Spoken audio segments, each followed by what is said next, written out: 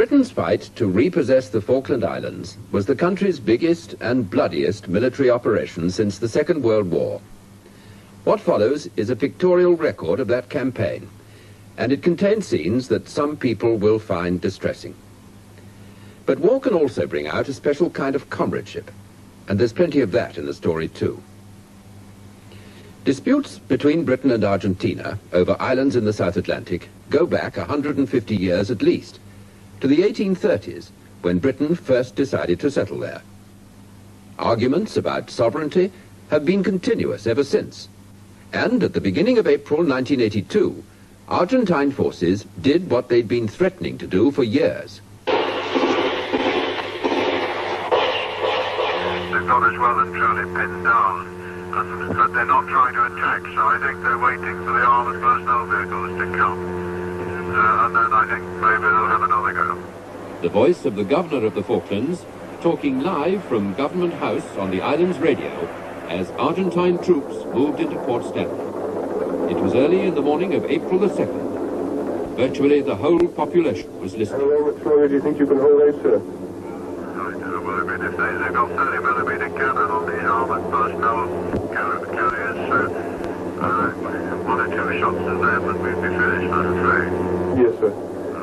But I'm hopeful that they'll ask for, they'll send somebody in to talk.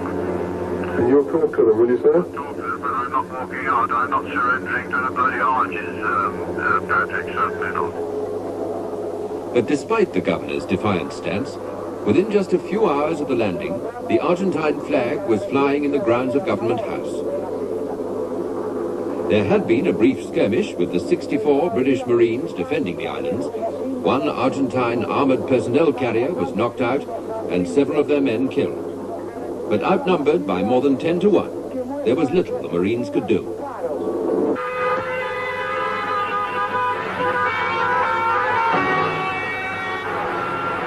As soon as news of the invasion reached Buenos Aires, the outburst of patriotism verged on hysteria.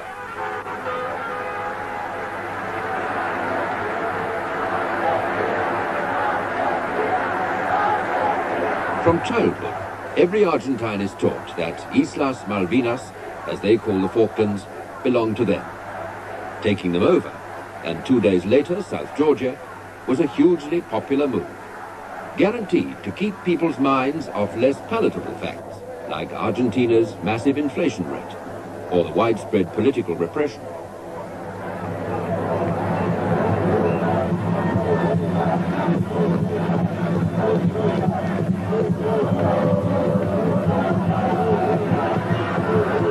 The man who had most to gain from the distractions of a successful Falklands invasion was the president, Leopoldo Galtieri.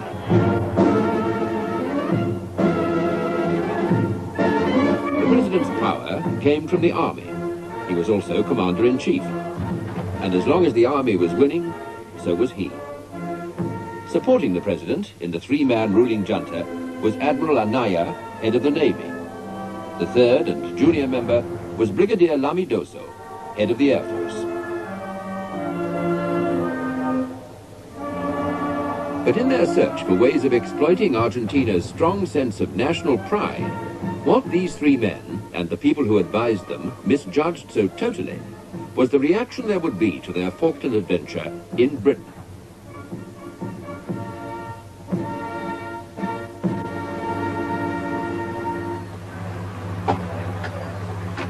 Prime Minister, can we have a word about the situation? The House meets this Saturday to respond to a situation of great gravity. We are here because for the first time for many years, British sovereign territory has been invaded by a foreign power. After several days of rising tension in our relations with Argentina, that country's armed forces attacked the Falkland Islands yesterday and established military control of the islands. The government has now decided that a large task force will sail as soon as all preparations are complete. And that didn't take long.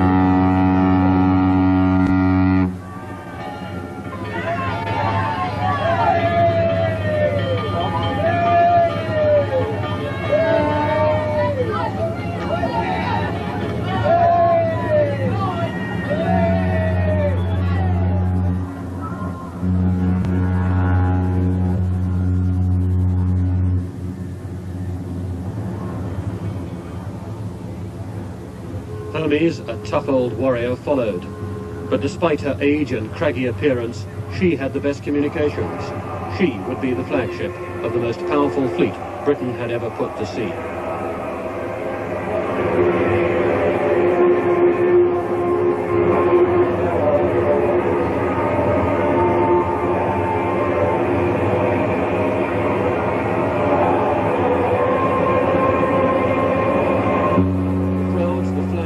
Genuine warmth came from the shore-end waves.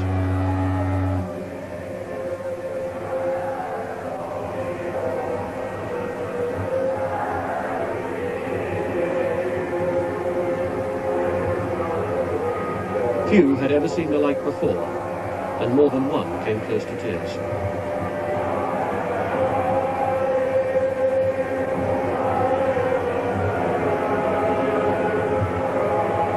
The men in the task force had been too busy preparing for sea to think about what was happening, but it was as though those who stayed behind realized instinctively. The feeling of support back home was to remain a powerful source of comfort throughout the campaign.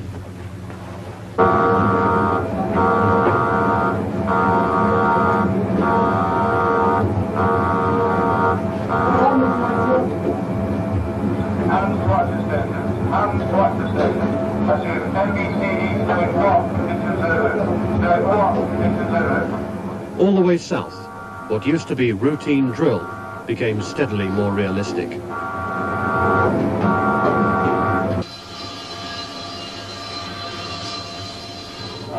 FLICO, Flight Control, had the task of keeping the flight deck open 24 hours a day. Friendly get airborne. That's right. He had agreed.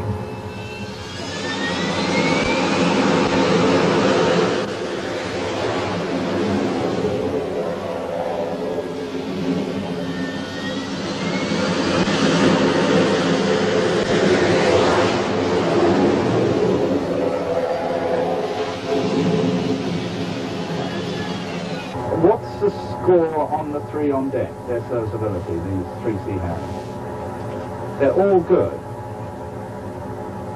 So you're telling me that I've got 9 up at the moment. 6 airborne and 3 on deck. Okay. That's good. And so the problems of this morning have been rectified now, have they? Of course, the aircraft is on the roof. Yeah, but what about that undercarriage on the first launch? Okay. That's good.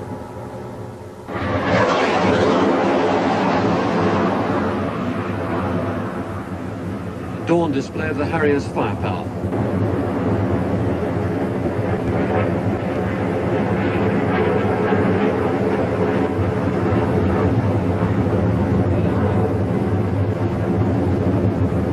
A 1,000-pound bomb, 2 on each Harrier.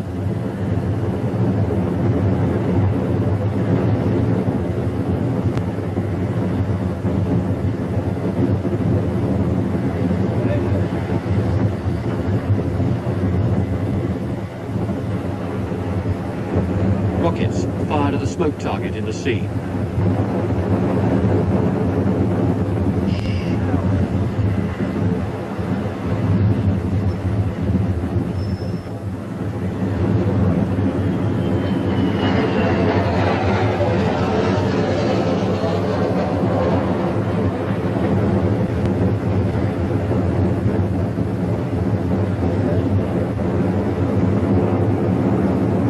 Sidewinder, seeking the heat of a flare, just as it would the exhaust of an enemy fighter.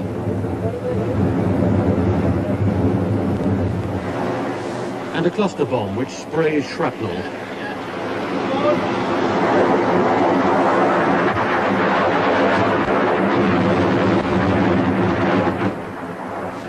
Crossing the equator provided a few hours of knockabout humour.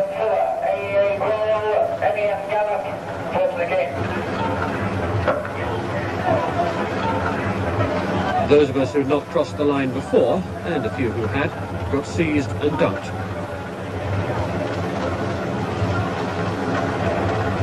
At first we were liberally smeared with flour and water paste.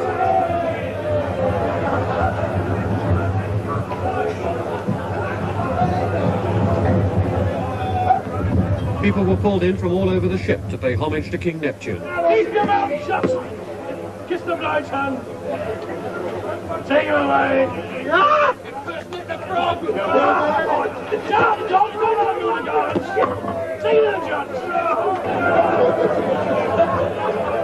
No escape was allowed.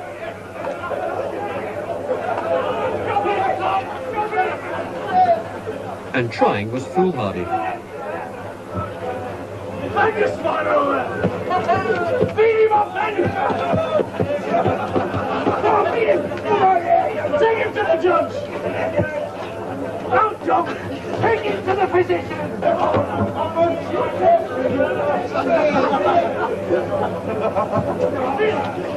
The concoction they tried to make everyone drink had the foulest taste imaginable.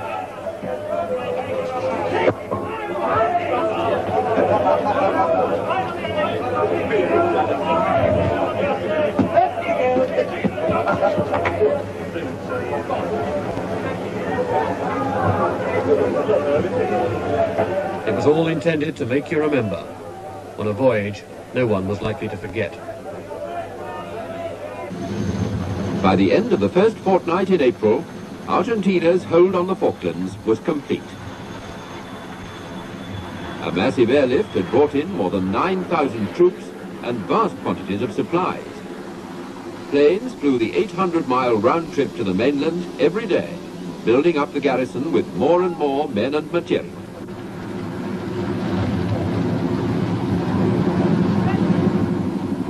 In a move to stop the constant flow of reinforcements, Britain announced a total exclusion zone around the islands.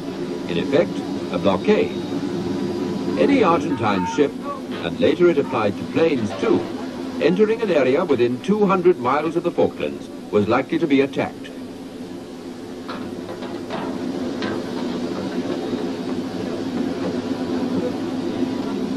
For the Argentines, it meant that restocking their supplies became a hazardous business, though they did manage to get some things through right to the end.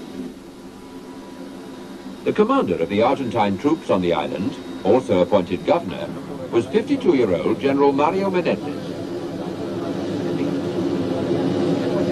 He had a reputation as a hard liner, and despite his outward charm, he was a tough soldier who'd made his name fighting rural guerrillas in the remote Argentine outback.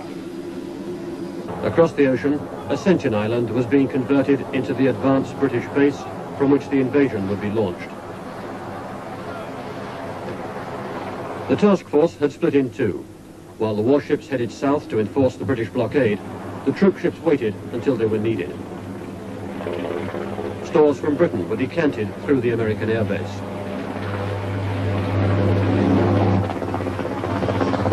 Yeah, but just bring the stuff in and we'll get the work started today.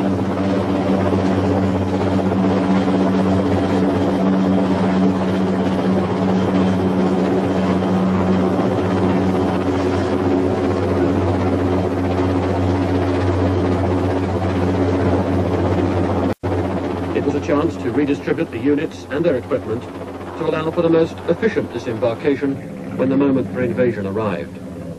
It also gave the troops a chance to train and relax and become less jaded with shipboard life.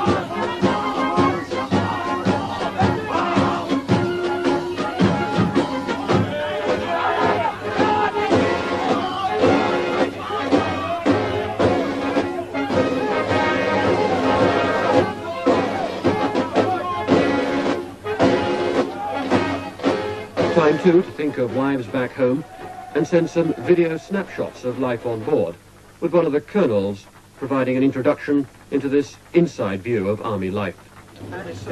This is all the married men we could muster in Charlie County cleaning their weapons after a period of weapon training.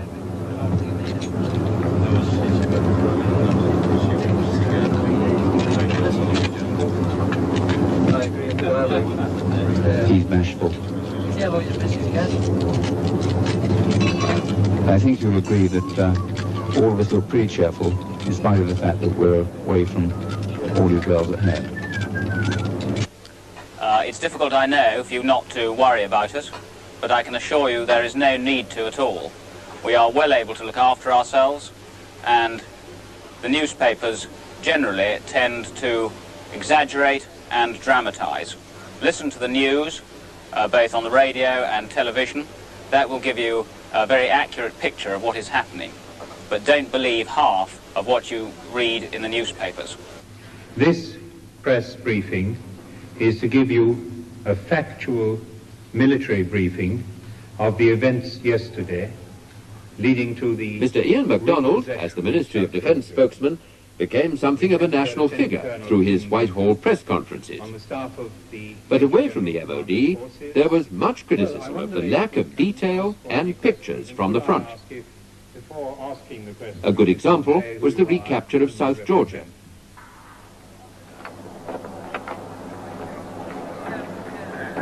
The Argentine Marines who'd taken over the islands at the same time as the Falklands invasion were pictured on television as part of coverage designed to portray the action as a military triumph.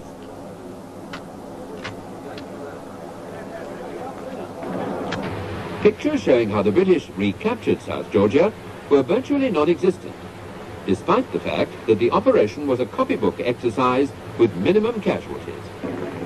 A small flotilla of ships was detached from the task force as a base for the action. Then, on April the 25th, a helicopter spotted an Argentine submarine just outside Grytviken Bay. It attacked, and though the damage wasn't great, the submarine, the Santa Fe, was beached in the bay, the captain surrendered, and 156 prisoners were taken. The Ministry of Defence lost a good propaganda opportunity by not having professional cameras to cover the surrender ceremony. The only pictures of this historic event were taken by a sailor with an 8mm camera. Propaganda apart, though, the recapture of South Georgia was a great morale booster. The commander of the operation has sent the following message. Be pleased to inform Her Majesty that the White Ensign flies alongside the Union Jack in South Georgia. God save the Queen. What happens next? Thank you very much. Just rejoice at that news and congratulate our forces and the Marines. Are we going to declare war on Argentina, Mr. Thatcher? Rejoice. By now, the main task force was about to enter the exclusion zone, and the Harrier pilots were being briefed for the first airstrike. Ted, the depression for CBU is worked out to what, 480 knots? 480 flap up to 450, sorry, yeah, 480 flap up to 450 mid flap.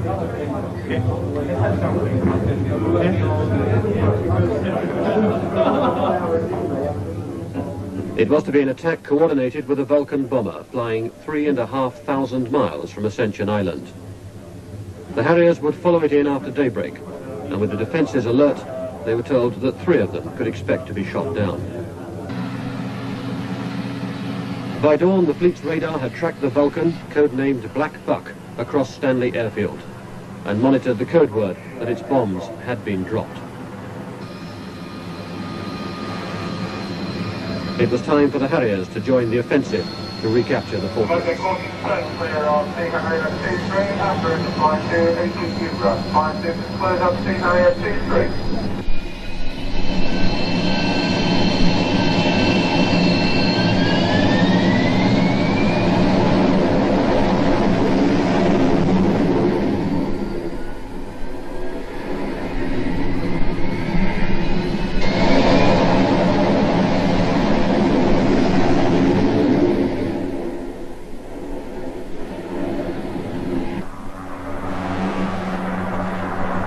Every plane in the task force joined the raid, 12 from Hermes, 8 more from Invincible, 20 in all.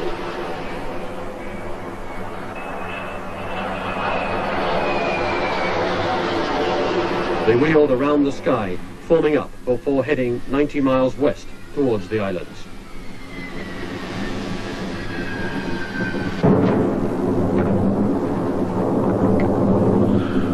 8:23 de la mañana se repite el ataque contra Puerto Argentino con mucha mayor intensidad. Antes habían sido 2 aviones que habían bombardeado el aeropuerto con escasa suerte. Ahora el tiroteo es mucho más intenso y se ve que además otro de los blancos es el mercante argentino que está... From Port Stanley across the bay, an Argentine camera team watched the bombs falling and the fierce anti-aircraft fire. Contestan nuestras baterías antiaéreas y se ve el refulgir de sus disparos en el aire. The Harriers came in low around the mountains to strike at the headland on which the airfield was built. Y ahora se hace más intenso.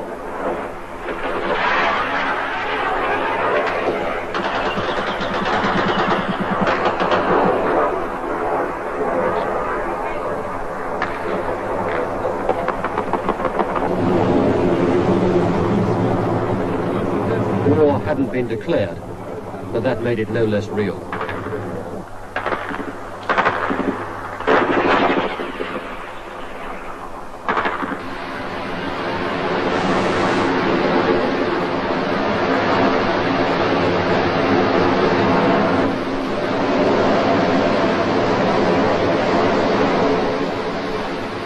Out at sea, it was a tense 40 minutes before the planes returned, with everybody watching, counting, wondering if they'd all make it back safely.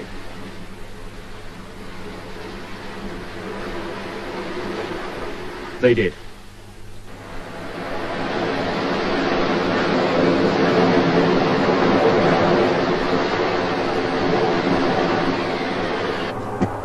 Reconnaissance photos of the airfield showed that the Vulcan had laid a trail of bombs and got one on the runway.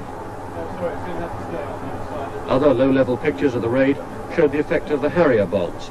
But was it enough to close the runway and enforce the air blockade? Pictures flown out to Argentina were evidence that it was not.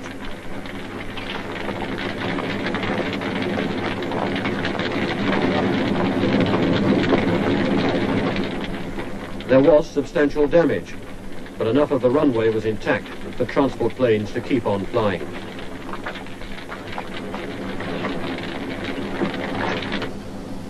So far, most of the military activity had been confined to aerial attacks and naval bombardments on Argentine positions round the Port Stanley airstrip.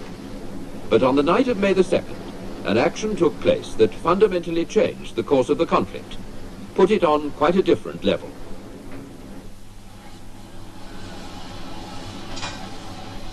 The British nuclear-powered submarine Conqueror normally patrols the waters of the North Atlantic on routine NATO business. The nearest she gets to action stations is on the various exercises against other friendly ships pretending to be the enemy. And the ship right ahead on that bearing.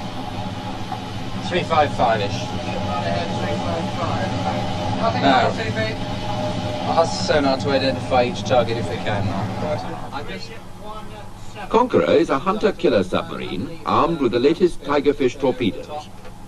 Since the start of the Falklands crisis, she'd been in the South Atlantic shadowing the movement of the Argentine fleet. In her sights now was Argentina's second-largest ship, the cruiser General Belgrano.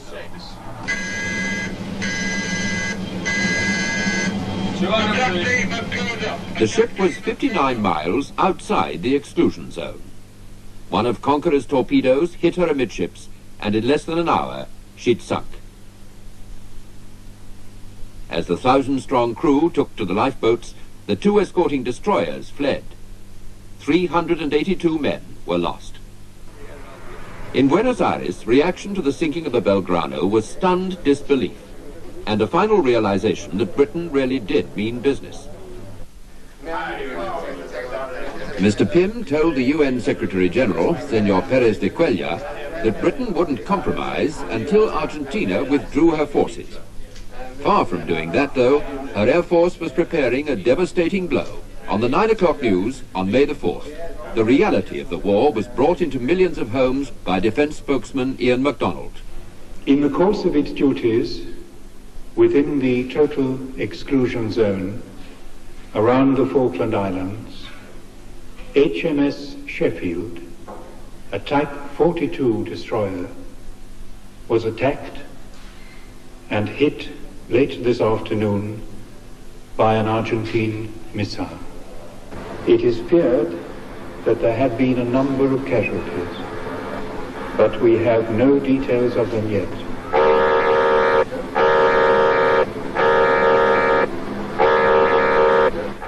Hermes there was alarm and confusion. The attacking aircraft had been totally undetected until it struck. The ship swung away from the attack, and there was the crash of chaff charges being fired, throwing radar deflectors into the air to confuse incoming missiles.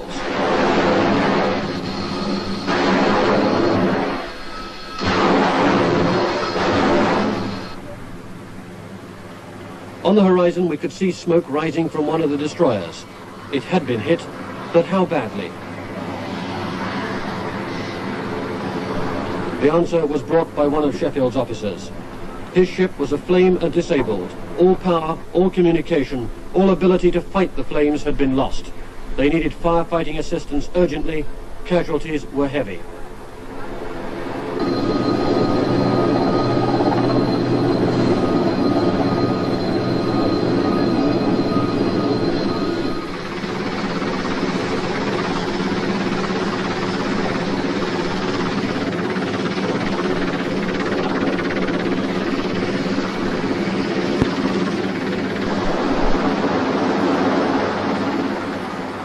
"20 men had died, all within minutes of the Exocet striking and filling the ship with pungent smoke. Another score were brought to the flagship for treatment. They all survived.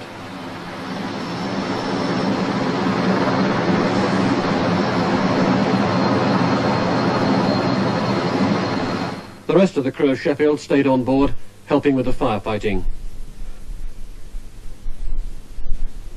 But Sheffield's own water mains were out of action, and the ships alongside could do nothing but cool the outside of the hull. After 5 hours with parts of the deck white hot, the order was given to abandon ship. Sheffield continued to float while the fire burnt itself out, shrouded by the sea mists.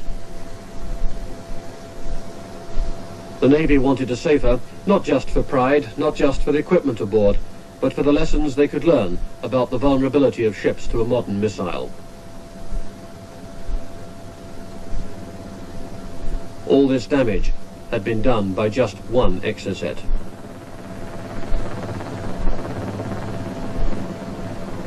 One of the officers winched down to the still steaming decks to see what could be saved.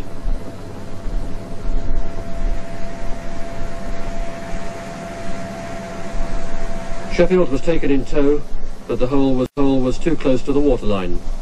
When the sea came up, she sank, taking the bodies of the dead with her.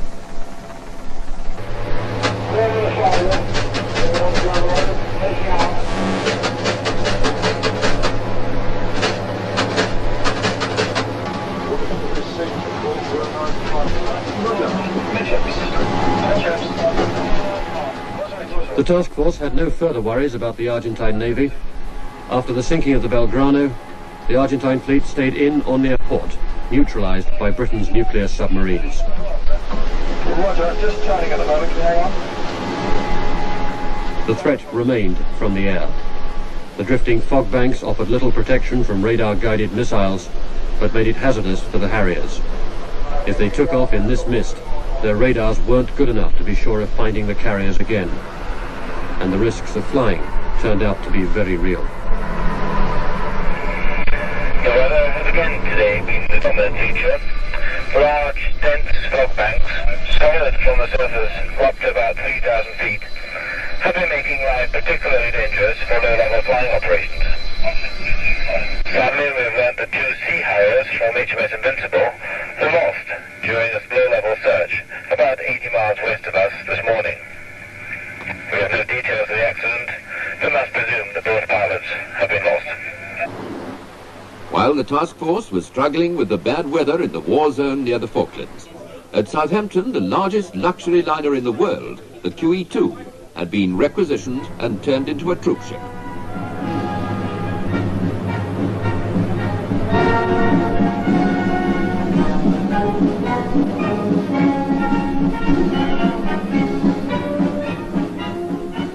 On board went 3,000 men from the 5th Infantry Brigade. The 1st Battalion, the Welsh Guards, and the 2nd Battalion, the Scots Guards, were followed by men from the Gurkha Rifles. It was to make the ship a kind of divisional headquarters at sea.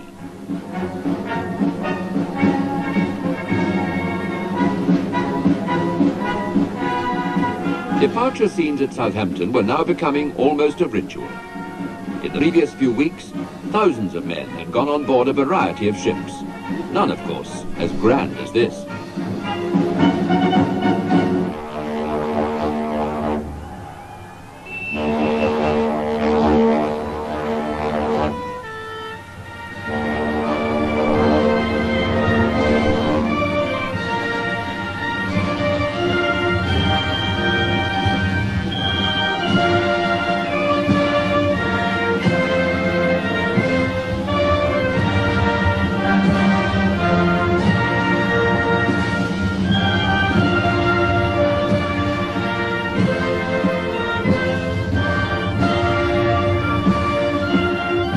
But as the military approach to the crisis was strengthened, the diplomatic efforts were weakening. After a frustrating series of talks, Britain's representative at the United Nations, Sir Anthony Parsons, made what amounted to a final announcement. I also made clear to the Secretary-General, as I had made clear throughout the negotiations, and as I have equally made plain to all members of the Council in informal consultations, that although my government's mind would never be closed to any avenue which promised to bring about a peaceful solution to the present crisis, we could not, in the meantime, allow ourselves to be in any way inhibited from carrying out military action in accordance with our inherent right of self-defense under Article 51 of the United Nations Charter. In effect, Sir Anthony was saying that the time for talking was over. The fighting would begin forthwith, unless Argentina started to withdraw her troops. There was absolutely no sign of that. The evidence, in fact, pointed quite the other way.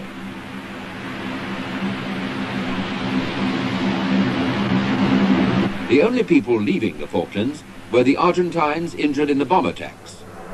More men and supplies were moving in and out of Port Stanley, despite the runway bombing and the blockade.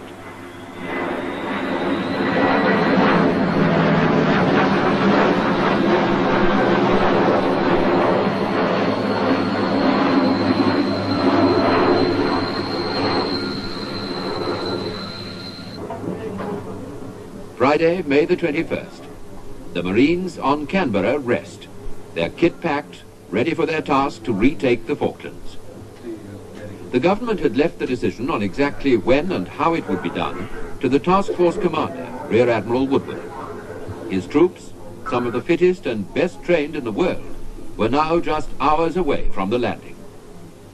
The overall battle plan was simple.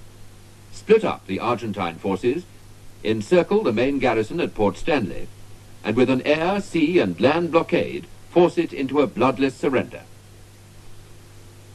That night, to keep the enemy off balance, 1,000 Marines and paratroopers made a series of quick strike assaults in different parts of the island. At the same time, the main force of nearly 4,000 men and 20 ships sailed into Falkland Sound. The goal was Port San Carlos. Canberra's cargo was on the move at last. Keep well clear of that ladder.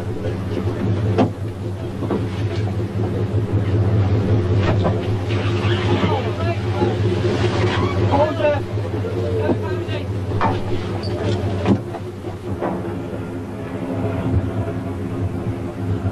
The landing was the moment of greatest risk. If there were defending troops on the ground, getting ashore would be a bloody business. And for the hours or days it took to get the Commander Brigade established, the ships were immobile, vulnerable to air attack.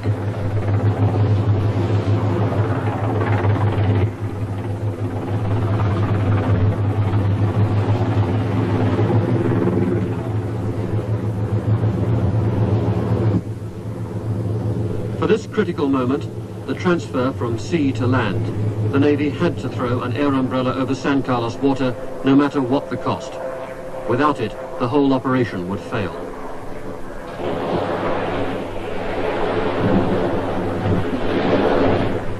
There had been an elaborate attempt to confuse the Argentinians about what was going on. Raids all round the island, information leaked in London, they all pointed away from the idea of a single massive invasion.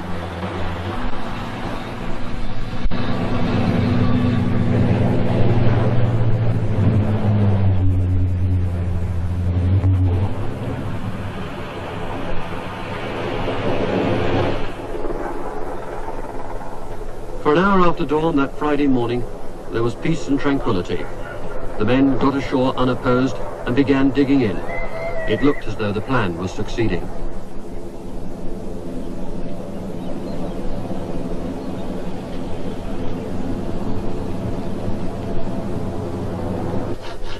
The Falkland Islanders, stoical, undemonstrative people, greeted their liberators in a practical manner by repairing the flagpole.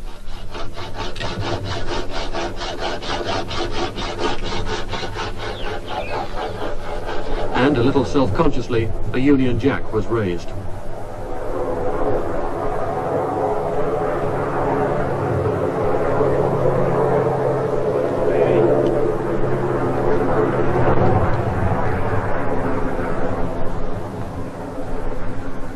From now on, the islanders were to find themselves spectators at a battle fought for their benefit and waged all around them. The Argentinians had taken little notice of this small settlement until now, but within 2 hours of dawn, they started an unrelenting air attack.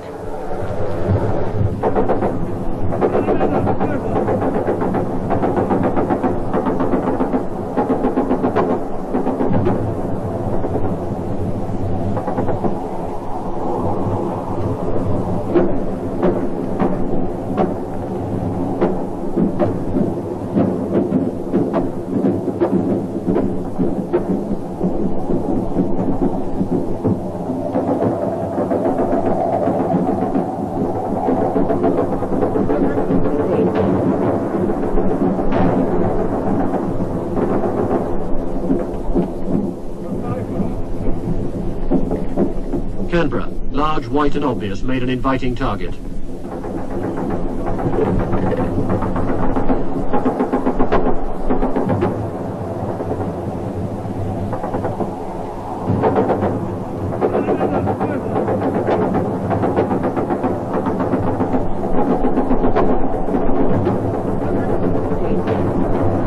HMS Plymouth, assigned to protect, only just dodged 2 bombs herself.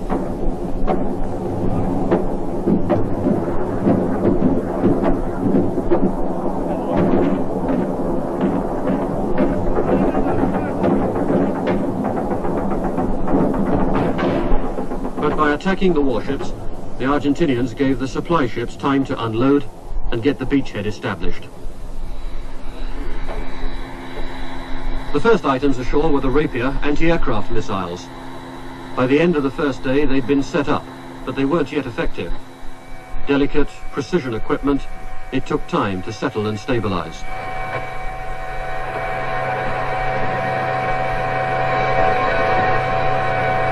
Some idea of what the operator sees comes from this film of planes being shot down on the same day. It was taken through the sights of a frigate in the Falkland Sound.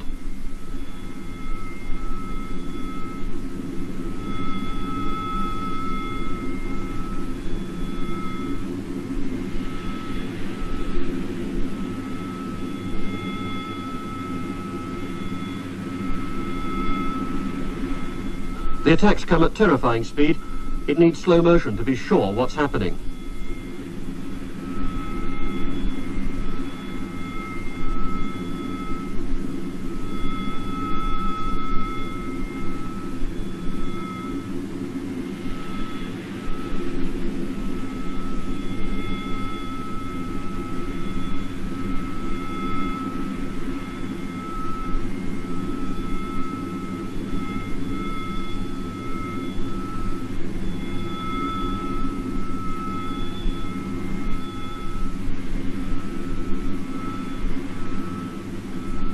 The ship stationed at the entrance of the bay took the worst of the assault.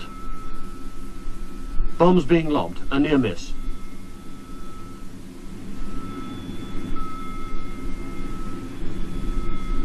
HMS Ardent was hit. She sank. 22 men died.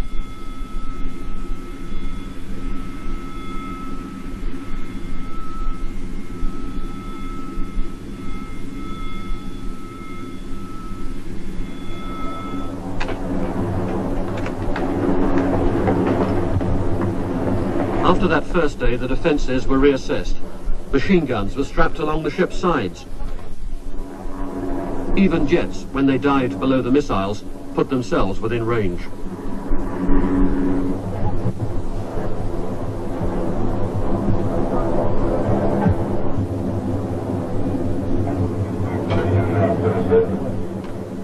Bofors guns aboard HMS Fearless claimed 2 planes. The gun crews, mostly 17 years old, soon had more battle experience than anyone else in the Navy.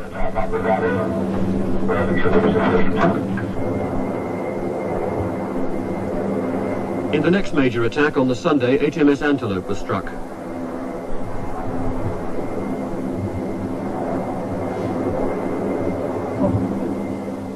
We saw a hole in each side, assumed a bomb had gone through without exploding. Many ships were having such lucky escapes. Then we realized the holes didn't match. There were 2 unexploded bombs on board.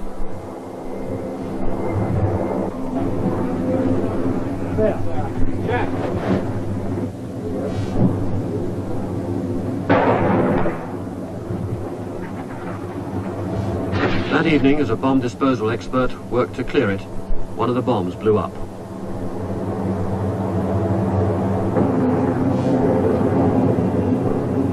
Helicopters probed the darkness for men in the water or on the deck.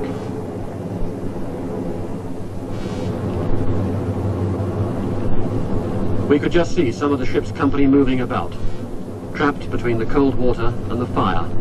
Either could kill. The interference comes from the ship's radar.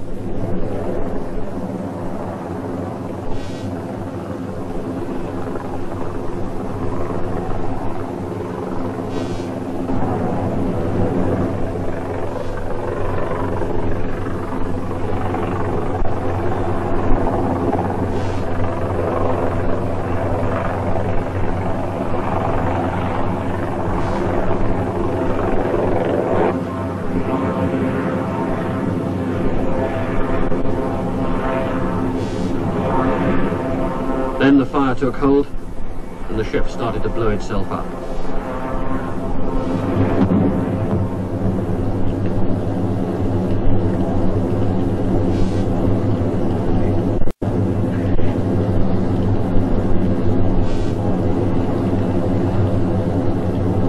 Antelope was the same type as Ardent.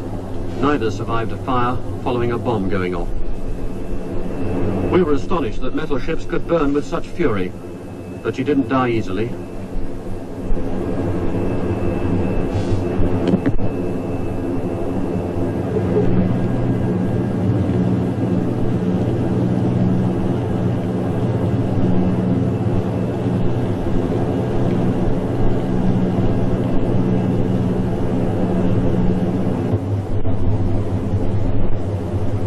At dawn, she was still smouldering, but mangled beyond salvation.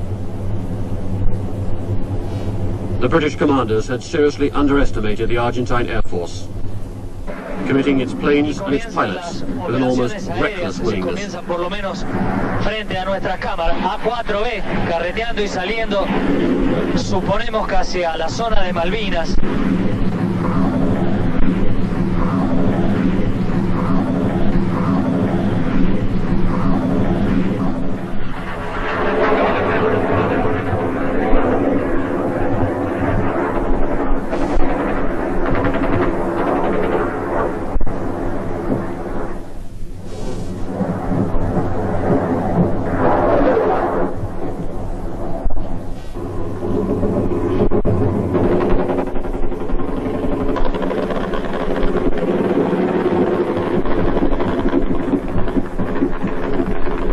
San Carlos Bay, the helicopters ducked into the hillsides, using their colour as camouflage.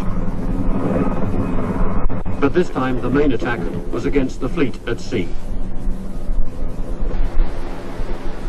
The container ship Atlantic Conveyor had joined up with the main task force before sailing on to San Carlos Bay with her cargo.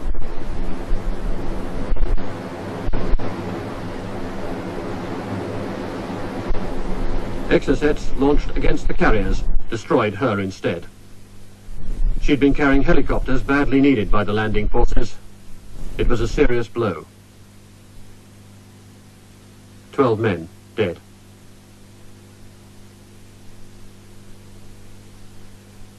The same day, HMS Coventry, sister ship to the Sheffield, was bombed and sank within an hour. 19 dead. But the Argentine pilots were taking heavy losses. One was shot down over Fearless, and ended up bobbing in the water a few hundred yards away.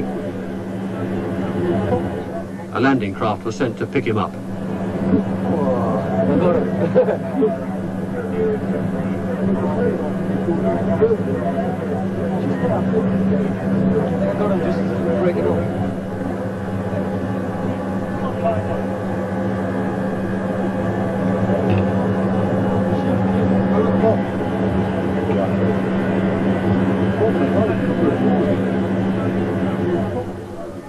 Pieces of his cockpit canopy showered down on the deck. The young gunners had their first trophy.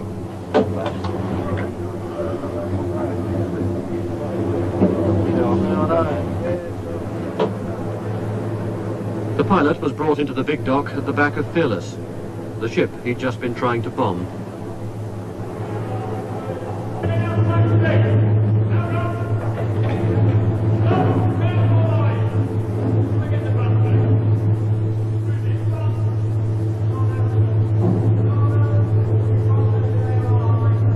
As the medical orderlies moved in, he stopped being an enemy everyone had been trying to kill, became instead a man in pain, needing urgent treatment.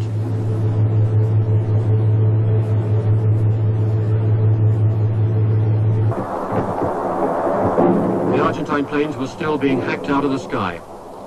Watch the one in the background.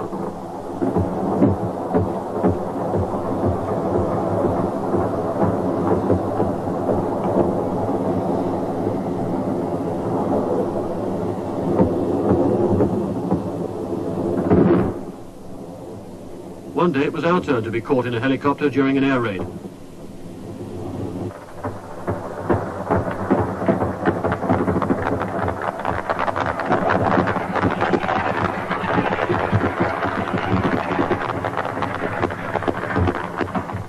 Two of the Skyhawks turned our way, and we thought they'd attack us.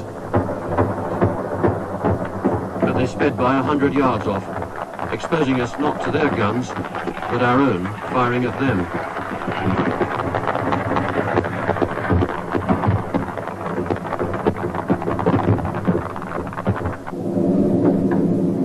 Dawn stand to for the British troops from the task force, now well established at their beachhead on the Falklands. So far, apart from the repeated air attacks, opposition from Argentine troops had been slight. Just one or two isolated groups who'd quickly surrendered or fled. On East Falkland, the settlements at Douglas and Teal Inlet to the north were soon under British control. If Goose Green and Darwin to the south could also be secured, then the way to Port Stanley would be clear. To counter the plan, General Menendez ordered reinforcements to the garrison at Goose Green, bringing his strength there to 1,400 men. The British commander, General Moore, decided to attack. Argentine losses were heavy. Hundreds of men were killed, wounded, or taken prisoner. Right.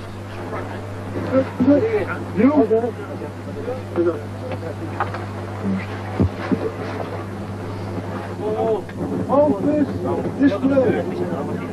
Vamos. Goose Green was the victory the British wanted. The Argentinians had been overwhelmed, not by numbers, but by courage and resolution.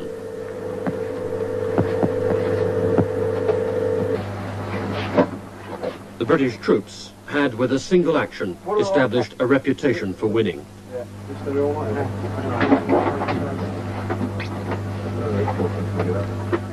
The proportions of the victory were ridiculous. When the confusion cleared, 250 Argentine dead had been collected from the battlefield, 1,400 prisoners taken. They'd been defeated by a single battalion, 600 strong, whose casualties were 17 dead, 31 wounded. It was a battle which would never have taken place if the true odds had been known. After the fighting, the surrender negotiations went on through the night. At daybreak, the Paras took a final risk, using much of their ammunition in a demonstration of firepower, which left the peat and the gorse smouldering. The Argentinians gave in.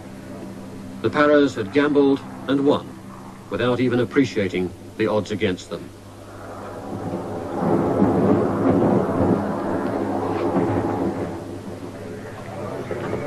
The field hospital back at the beachhead received the wounded. Set up in an abandoned refrigeration plant, dirty and ramshackle, it was no place to be operating. It was the best they could find. Which one do you think is the entrance wound and entrance wound? Entrance and exit. Has he broken his femur? No. He's lucky then. As these high-velocity missiles go through limbs, they create a lot of dead muscle, which has to be excised, because otherwise it just festers and goes gangrenous and can cause all sorts of problems. There's another Argentinian casualty with what looks like a shrapnel wound of the leg. I think he's basically very lucky. He's lucky?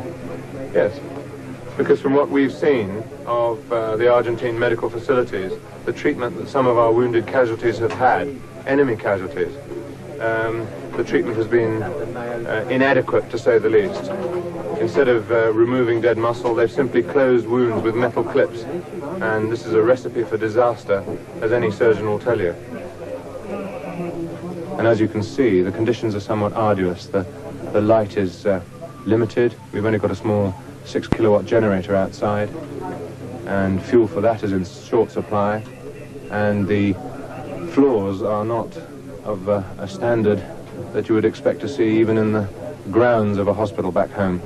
They're very grubby, but we're dealing with fit young men who've got good resistance to infection, and they simply need this surgery to help them survive later. There were 2 unexploded bombs lodged in the ceiling, but with nowhere else to go, the surgeons stayed. They kept on operating, even during the air raids. All the wounded got the same treatment, no matter their nationality.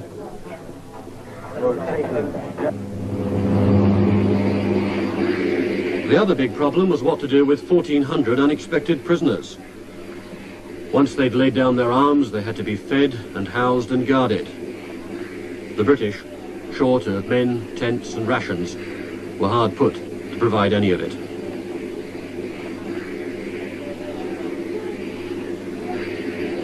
There were some Air Force men among them, but others, the technicians who'd be hard to replace, had been spirited away before the surrender, helicoptered by the Argentinians back to Port Stanley.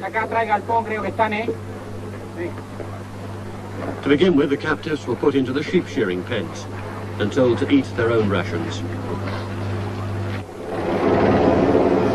Then, as helicopters became available, they were taken back to be loaded aboard ships, which would carry them home.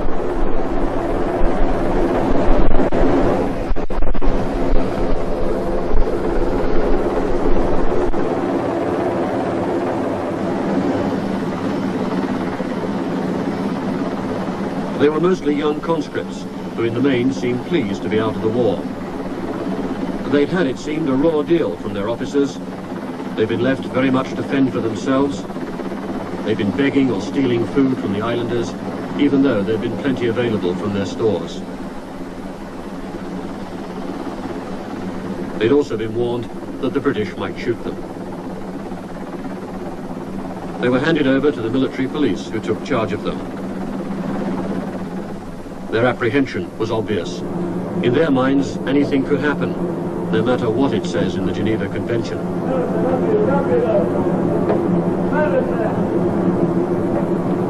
But they were treated precisely as the Convention dictates.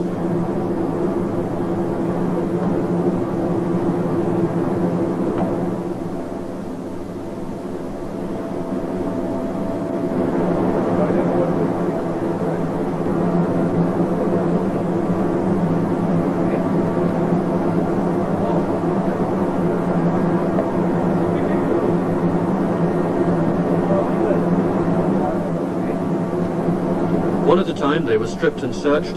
All their personal belongings, except their clothes, were taken away.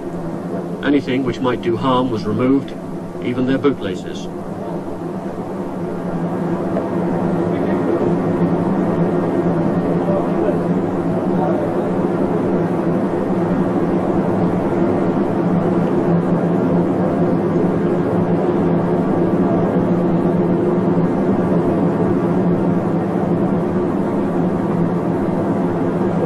Everything was catalogued, and they signed the list. The bags of their belongings would be returned when they were repatriated.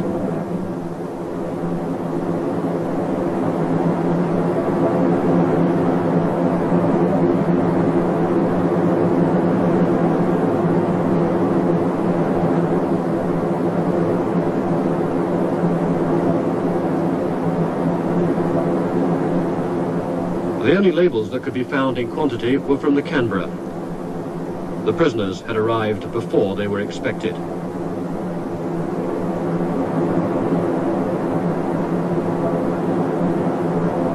It was the proper procedure, but demoralizing, dehumanizing.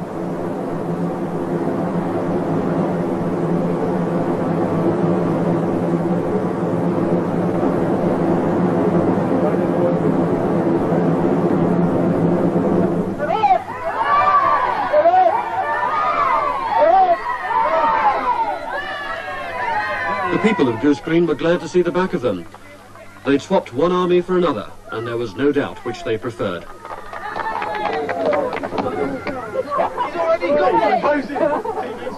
Every soldier was a celebrity.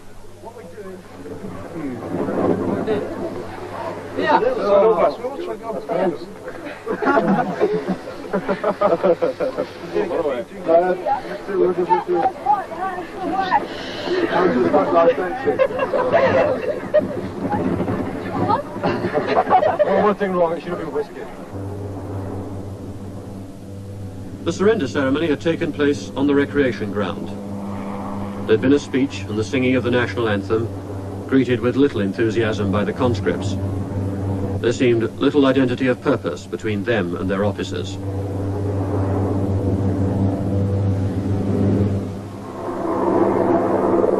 When the British came to bury their dead, 11 of the 17 were officers or NCOs. The British way to take men to battle is to lead from the front, a tradition that Colonel Jones was following. He led his battalion from the front and died.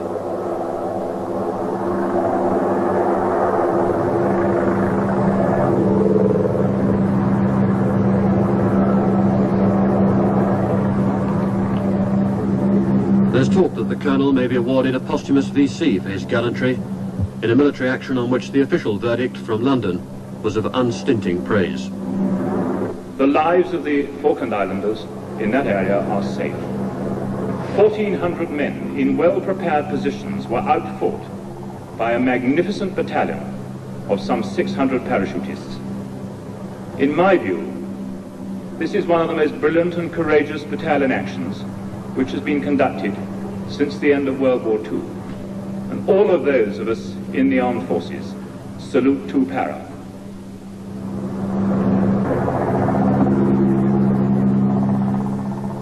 The graves were on a small hillock overlooking San Carlos Bay, a quiet spot set aside well before anybody had died.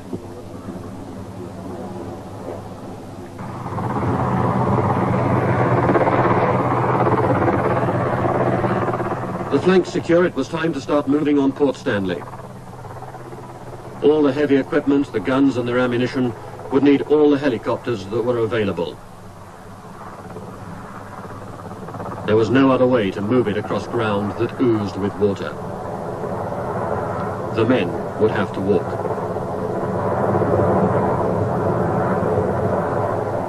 The climate was a crippling combination of cold and damp, something that would test their survival training to the limit. Already some men were beginning to suffer from trench foot, a sort of mild frostbite that would take them out of action for days or weeks.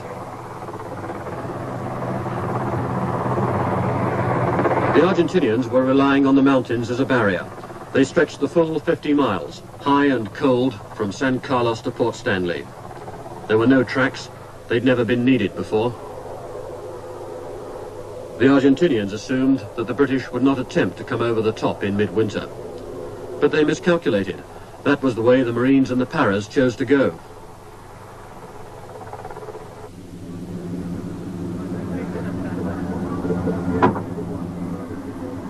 Their packs weighed 50 to 60 pounds each. Around their waist they wore a webbing belt with survival equipment and ammunition, another 30 pounds.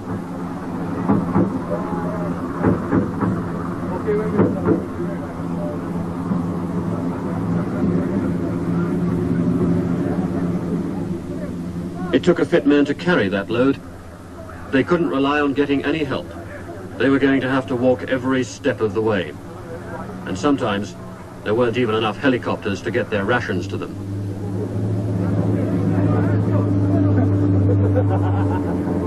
So at the end of the day, the campaign was to depend on one thing above all else: the ability of the Marines and the Paras to walk to the battle and still be tough enough to fight it.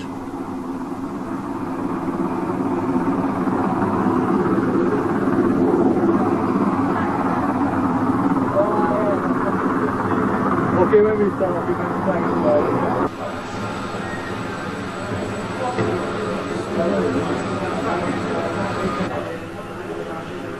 Ahead of us, the brigade headquarters was being set up in a barn. The maps were being marked with the dispositions of the enemy. The final plans for moving the last dozen miles to Port Stanley were being laid. The end could not be far off. The desperate need was to get men up to the front. They were being brought round by sea and slipped ashore at night. But for their equipment, ships would need to come in and anchor.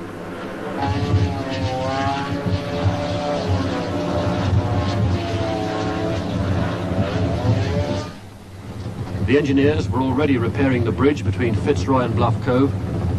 The Argentinians had blown up one end. It would have to be repaired before vehicles could move across it.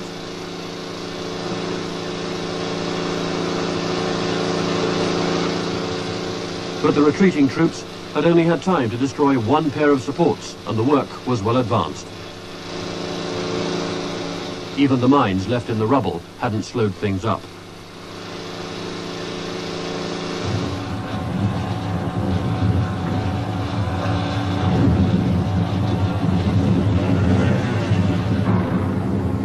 The brigade was sufficiently established to abandon the attempt at keeping its position secret.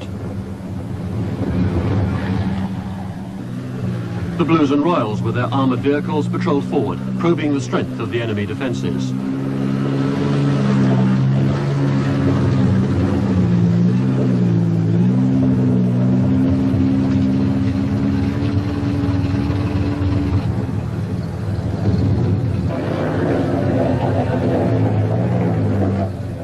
Two support ships had arrived and started by unloading anti-aircraft defences.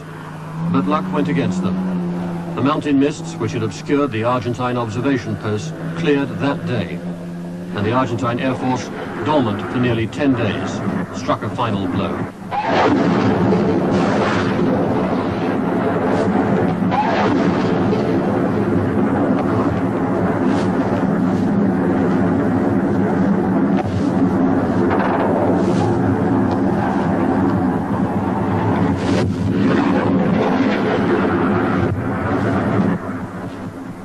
Lacking adequate radar, the first warning came as the planes swept low over the ships, Sir Tristram and Sir Galahad.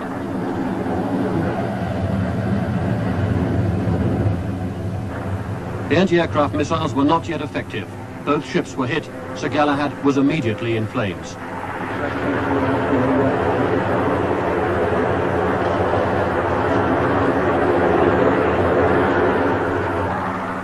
Two companies of the Welsh Guard were still on board. The helicopters abandoned their tasks, queued up to join the perilous rescue.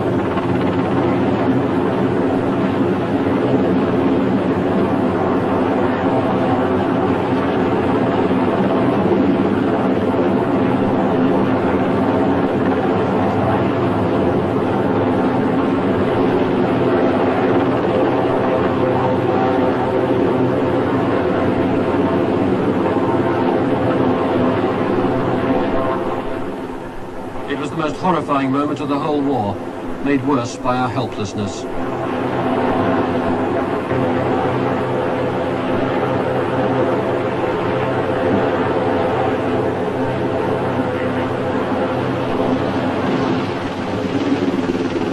There was nothing that we could do except wait with the medical teams on the cliff tops.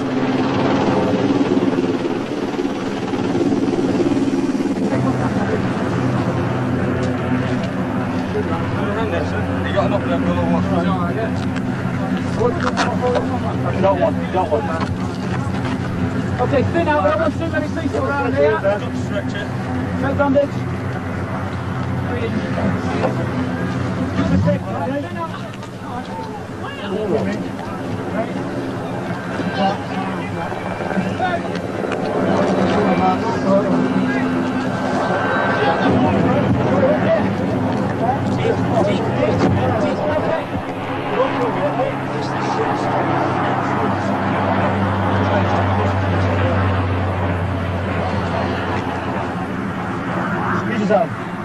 Set us up. Yeah? Set us up. Right into there, right? Push your foot home. Eh? What is it? It's old. Oh, what about this one? It's one of his house. You want this one right now? No. Just cold. It's quick, get this off. Get this out.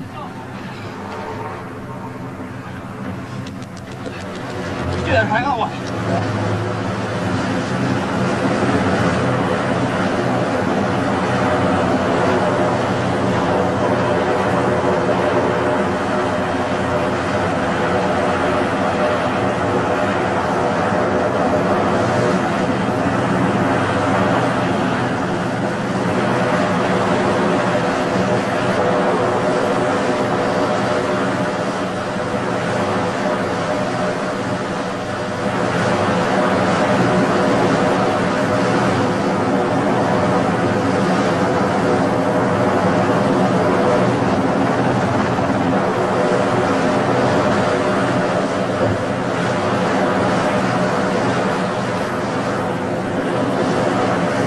Some of the life raft started to drift back towards the ship. The helicopter pilots used their rotors to blow the lightweight craft to safety.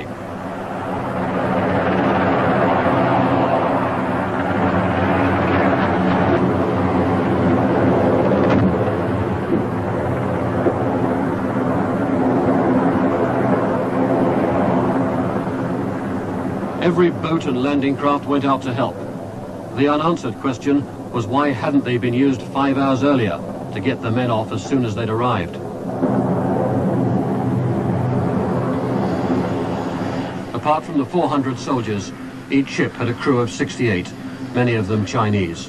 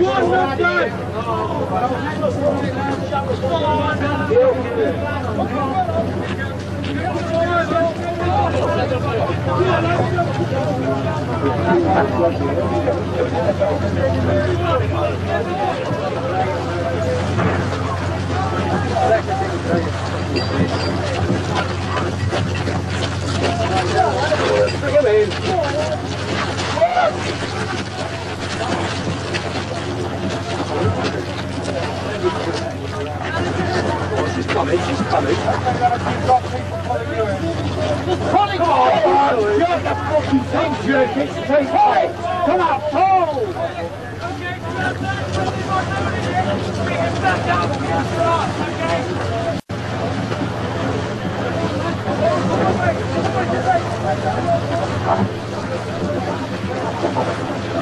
This time I want to travel and go to Blackpool.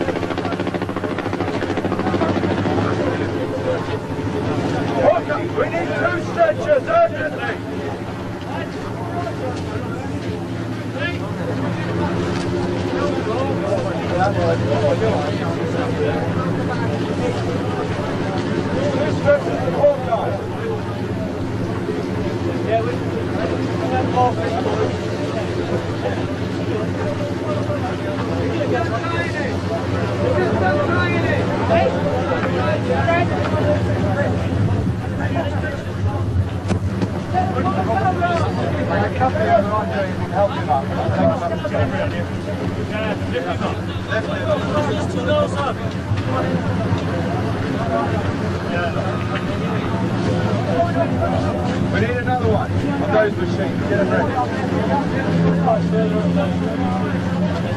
Get your money, Donovan. Okay, got it. Get it.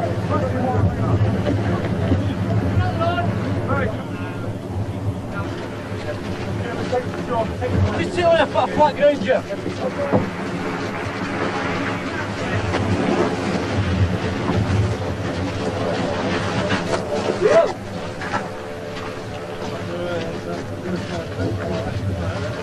There, some last key's leg it, at least. That.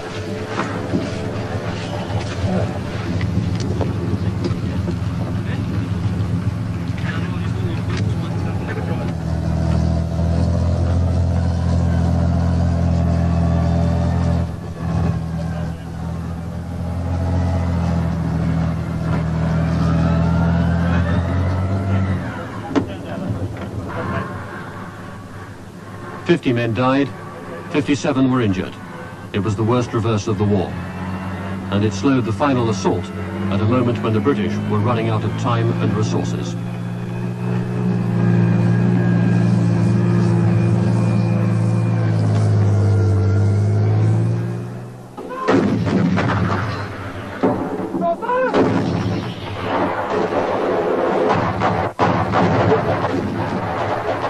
The artillery opened the battle for the mountains.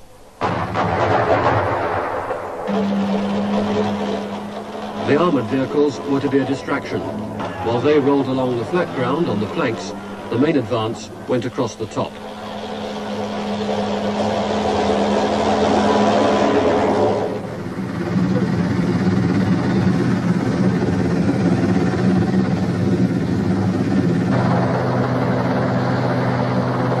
Two para, rested after the Battle of Goose Green, were being helicoptered up to join the rest of the Commando Brigade.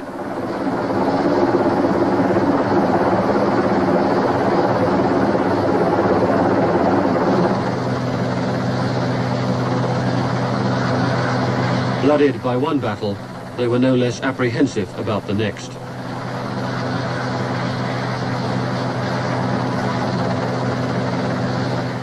But the quickest way out, perhaps at this stage the safest way, was through Port Stanley. You're going back after a few days off. Are you glad to be going back? Yeah, I think so. I've got to get the job done. Got to get it done fast. So the only way to do it is get in there. Do you have any feelings of apprehension, though? Oh, yes, definitely.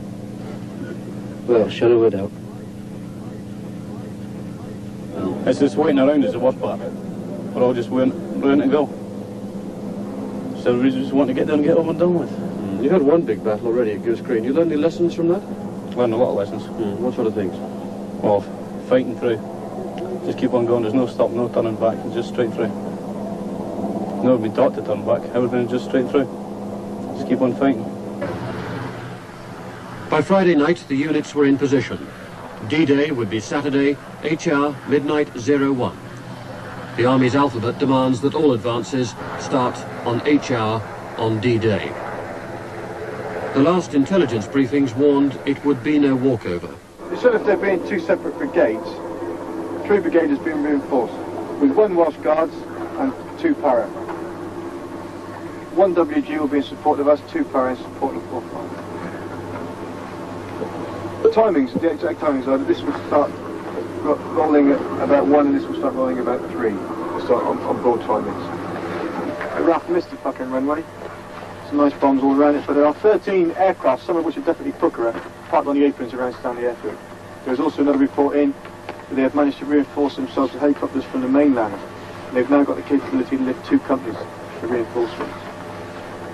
We know how they're going to reinforce themselves, because on the slopes of Mount Kent, if you look at the back, they left a tented area which contained their op orders for the defence of this area. Right? And they are prepared to lose 50% of their supporting troops. Right, their quick reaction force. So they're going to take this quite seriously.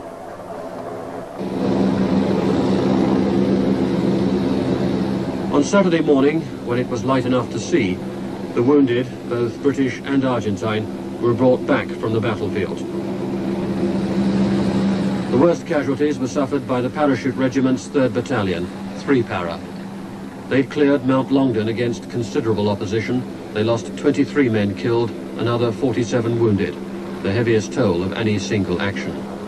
Many of the injuries were caused by mines which had been scattered from helicopters in the path of the British advance. There'd also been highly accurate fire from Argentine snipers, well equipped with night sights that let them pin down the British troops in the dark. The strength of the resistance meant General Moore's plan was falling behind schedule.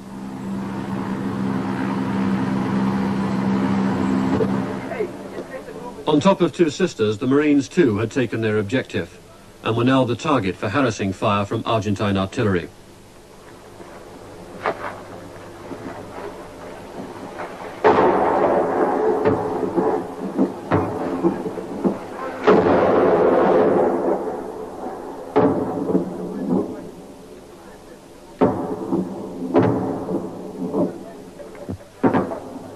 They should have been moving on. Instead, men coming close to the edge of their endurance had to spend another day, another night in the open, and the temperature was dropping.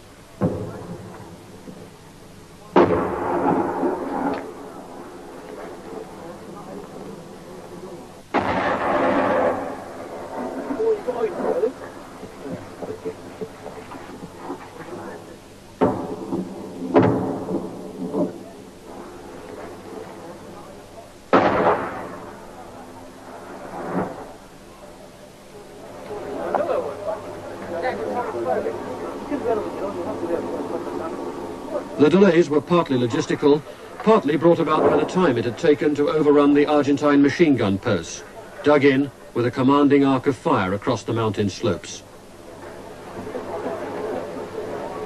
Last night, we came up as a company, take this position here. They'd removed themselves from where we initially had contact. Was that machine gun? That was a machine gun, yes. They weren't there. The first troop took that, and as we came up about 200 metres, we came under fire from up here and also further down as well. And then we simply came up as a company 2 Troop came up here and took the SF positions, the machine gun positions, which were up here. We reckon there was about a company, but as we came up to them, they ran out, they bugged out. What kind of weapons did they have? Was it just machine guns? GPMGs, the same machine guns that we use. Yeah. And FNs. You were under fire on the way up, were you? Oh, yes. Yes. Yeah. What kind of fight did they put up? Initially, heavy fire. And then it appeared that as we put down our fire, and we were using the 66 anti-tank weapon, they began to move back from there. It appeared that they left some die-hard chaps up here, and as we got closer to them, they also ran away. So in fact, we found no one up here at all. By the time we got here, they'd all gone. Just about 5 miles away, back in Port Stanley, Argentine troops at their headquarters in what was once the main school were still comparatively unperturbed by the British advance. They'd had plenty of time to build up their defences round Stanley, and although it was plain by now that the ordinary conscripts hadn't much heart for the fight, it was freely acknowledged by the British that the men manning the machine gun positions, and there were many, were extremely skillful. They were the ones who stayed on when the rest had fled.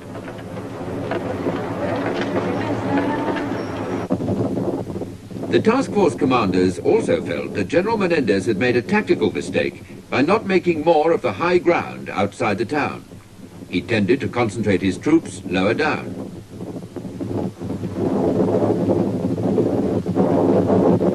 His artillery positions were skillfully placed, and the spotters guided the fire accurately. But the general consensus was that there wasn't enough of it to stop the kind of advance the British troops were engaged in, hazardous though it was.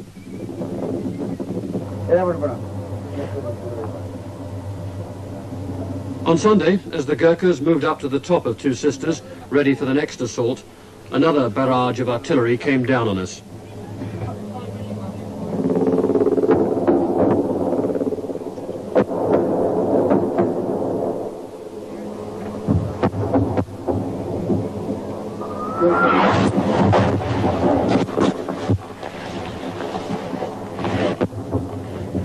But with the high ground in British hands, the Argentine artillery had no spotters.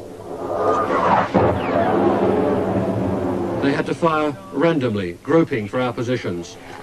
A tense afternoon, but less deadly than the return fire.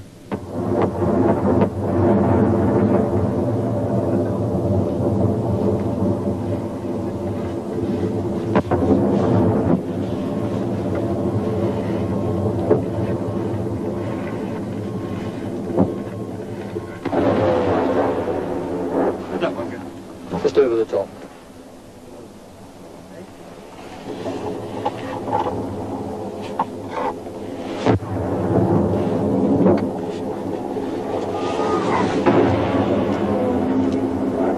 You can't hear these things coming, of course.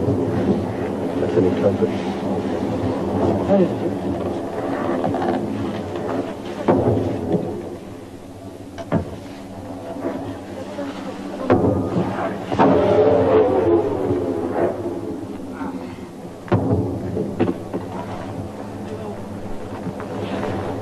What is that for?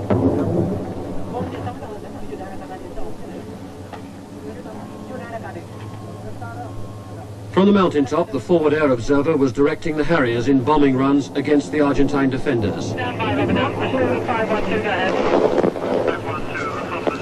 Roger, a bit plus of where we were aiming. His position, peering over the top of the mountain, gave us our first view of Port Stanley. Bomb's gone. There's the bomb. Got it? Okay, switch on. As he talked to the pilots, he guided them in with a laser indicator, which can place the bombs precisely on target. Where was that? Robert Duffy didn't see the bomb. It may have gone... yes, got it. Just a little bit over from where I was aiming. An absolute duty, I would say. Probably where there is a defensive position. What was the 1,000 pounder? Yeah. I have my number 2 with other weapons if you'd like him to deliver on a... It's spot on here. Stand by. Roger, I will do that. Is it right on? Roger, I can now confirm that the bomb actually landed on the mark. Over.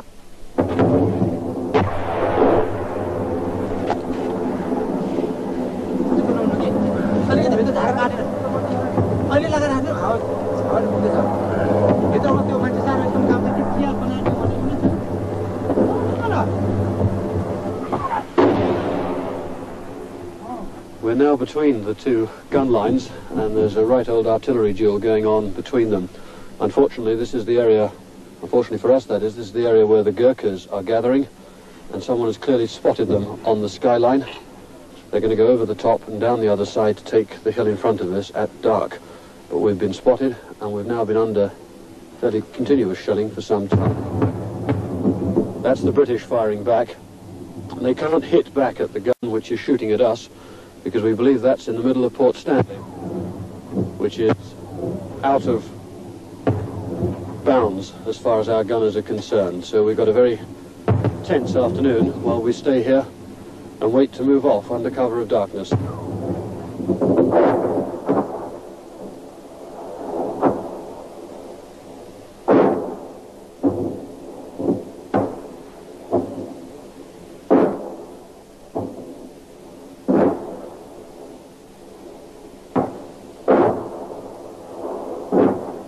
The battle made an eerie sight.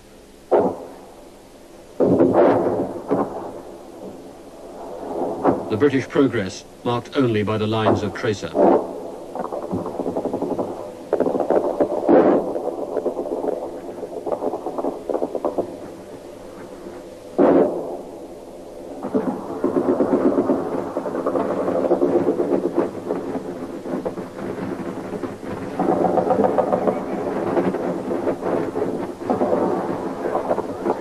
Again, the resistance was tougher, the battle longer than expected. At dawn on Monday, the Scots Guards were still trying to fight their way to the top of Mount Tumbledown.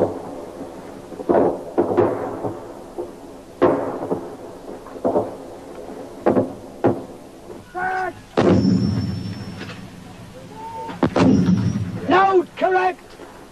Very, 1, 3, 6, 8 now, 15 now, set, ready! Fire up!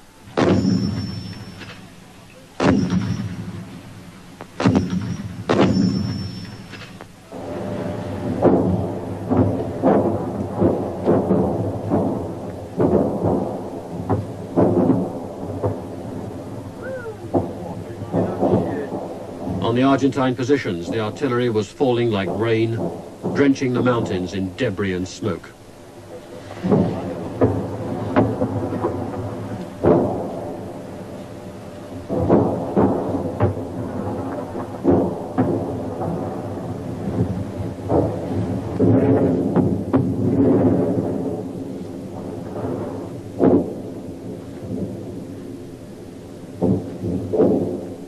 Once the Scots Guards had battled their way to the top of Tumbledown, the Gurkhas prepared to move through onto Sapper Hill, the last ridge, almost on the outskirts of Stanley itself.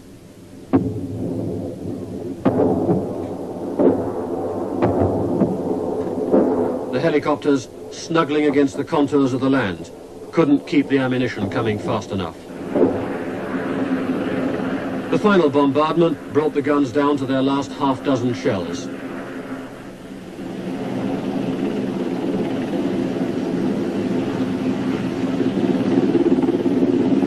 There was a naval bombardment too, but the task force had suffered such heavy damage that the ships couldn't provide the gunfire support that had been planned.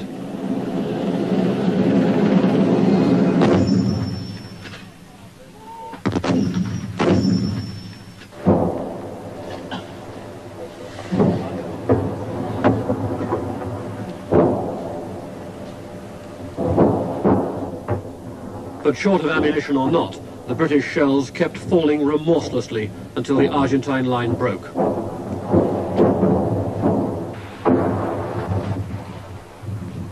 An Argentine cameraman showed what it looked like on the receiving end.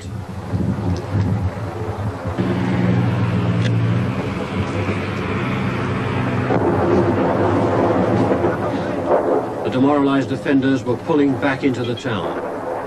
Officers and men were arguing. Discipline was breaking down.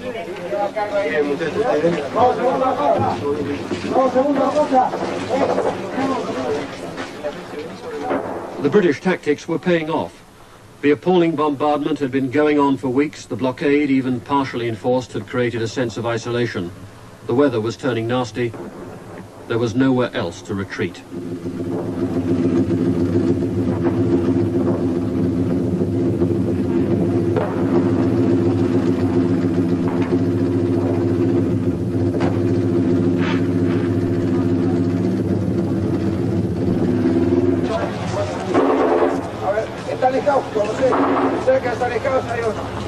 The British were worried they might have to fight through the streets. Had the Argentines known that the British were on their last legs logistically, with the Navy almost unable to guarantee the supply line any longer, perhaps they would have fought on.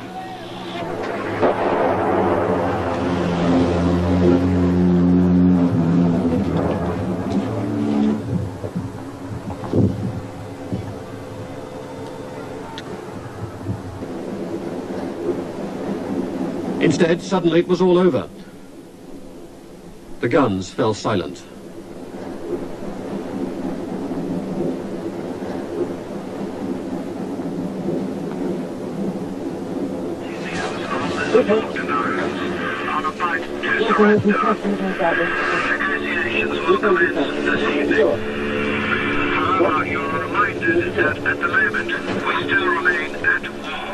We're still at war with Argentina.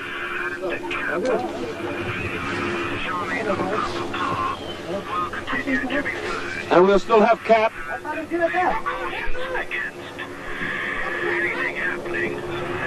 Normal anti-air precautions.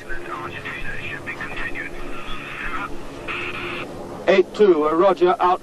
Negotiations will start tonight. Although there appears to be a ceasefire at the moment and the Argentinian forces in the Falklands have appeared to have surrendered, this does not necessarily mean that the forces in the mainland Argentine will necessarily stop fighting. Therefore, we will have normal cap, that is air cover, combat air patrols, and we should take the normal precautions against being caught by surprise or whatever. There is a white flag flying over Stanley. Very marvellous. Johar Jasle, Marty Jansa, Corsain Foucault, objectivement, Wa, Pugera, Now their major had to explain to some rather disappointed Gurkhas that their chance for fighting and regimental glory was over.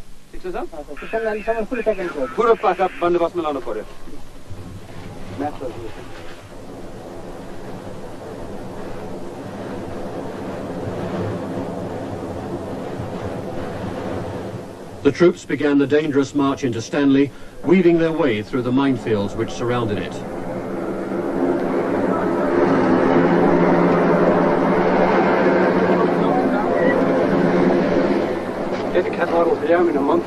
They followed carefully in the tracks of the engineers, the men who'd led every assault, showing the advanced troops the way through the minefields under fire. With the ceasefire still shaky, the order was given, advance, but fire only if fired upon. No more open fire. No more open fire. No more open fire.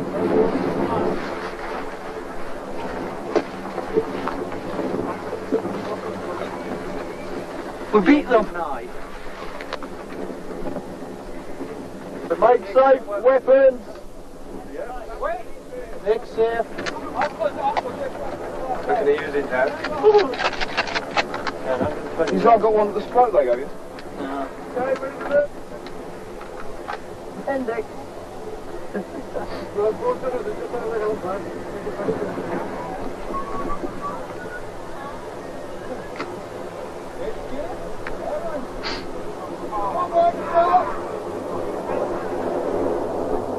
Two emotions competed: elation that it was all over, and a sense of being drained, almost deprived of purpose.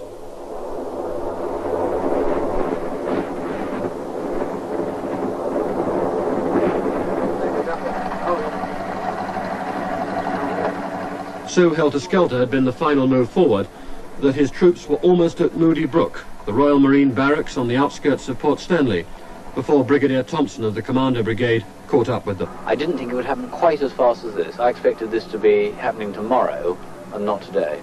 But I'm delighted that it's happened today.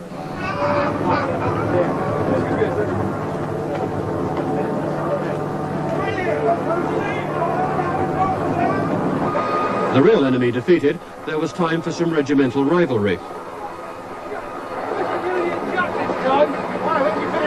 on the race course. Hey, who's got up the battalion flag up on here, Dave? Who was the first to put up the flag? Two para. I put it up again. Two para the first in again? That's right, yes, again. Two para was first in. How far did you beat the others?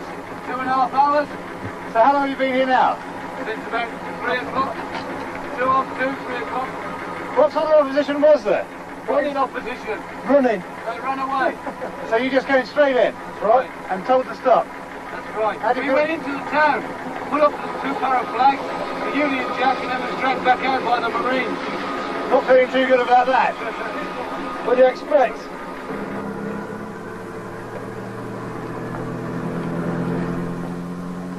Argentine officers were allowed to keep sidearms to emphasize their authority, perhaps even to ensure their safety against their men. That Monday evening, June the 14th, General Moore helicoptered through a snowstorm to negotiate the Argentine surrender. Not just in Port Stanley, he insisted, but everywhere on the islands. Oh, there? About 14 The surrender was unconditional in everything but name, because when the agreement was drawn up, General Menendez would not have the word unconditional in the final document.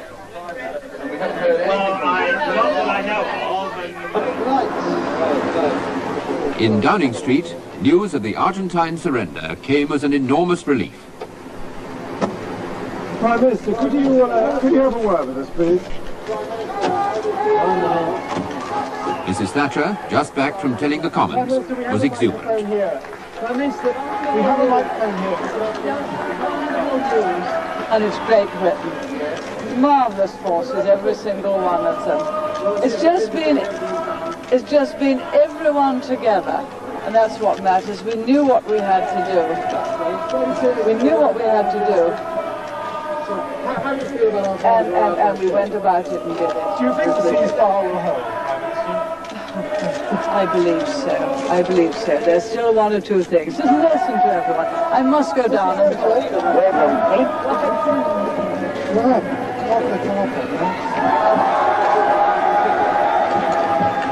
As Mrs. Thatcher savoured her moment of triumph with the crowds outside number 10, her opponents in Buenos Aires were getting a very different reception.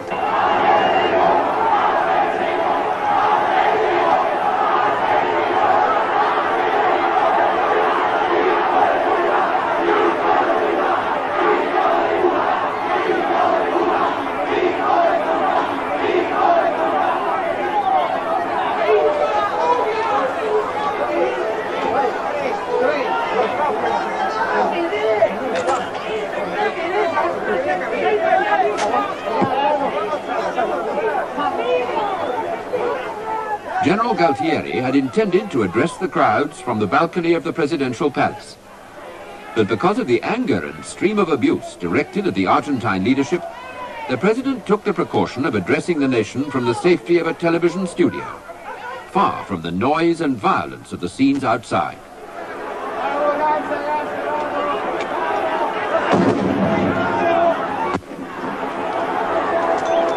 Right to the end, the Argentine people had been led to believe they were winning. It made the shock of defeat that much less bearable.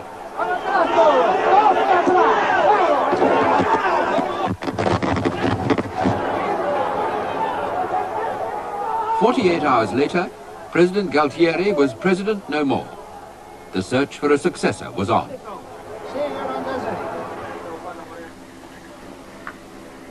The uncertainties in Buenos Aires were having their effect on the Falklands.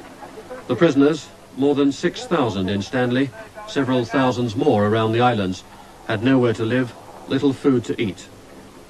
The British wanted to ship them home, But until someone was willing to accept defeat and guarantee a safe conduct, they had to stay on the islands.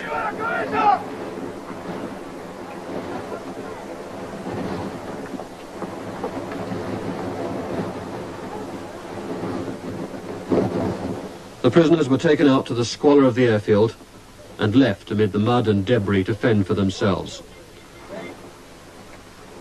They had only a few days' rations when they surrendered, just jerry-built shelter. There weren't even tents for the British.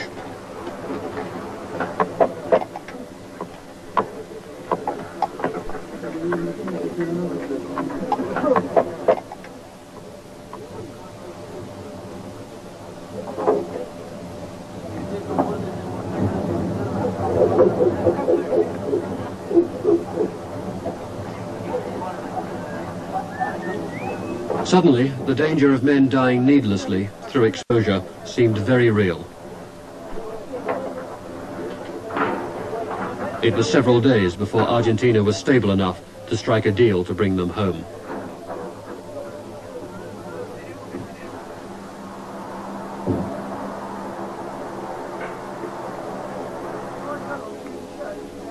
The debris they left behind shocked a town which normally considers even blades of grass on the pavement untidy.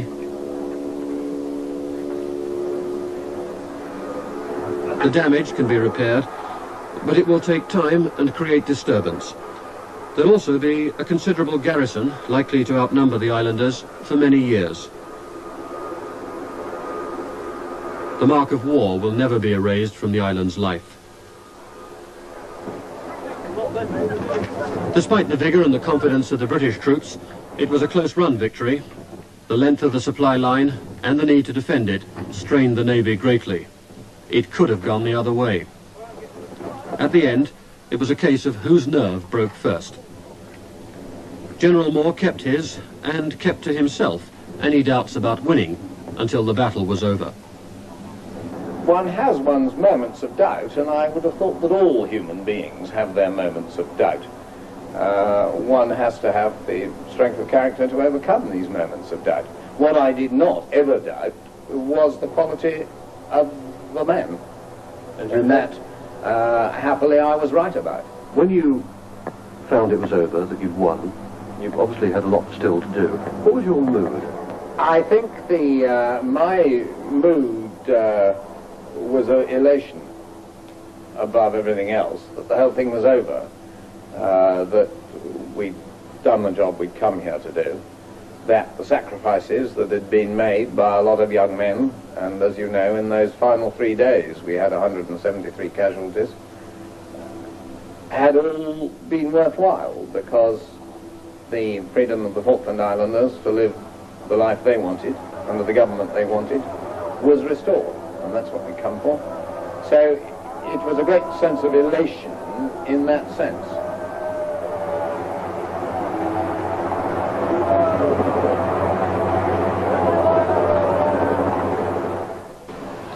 It's been a strange sensation these past few months, walking through pages of what will be history, seeing the tragedies, being privileged to watch the heroism and the courage that war will always breed. And the principle on which it was all fought, that was best summed up by General Moore on the night he accepted the surrender of the Argentine garrison. The Falkland Islands, he said, are once again under the government desired by their inhabitants.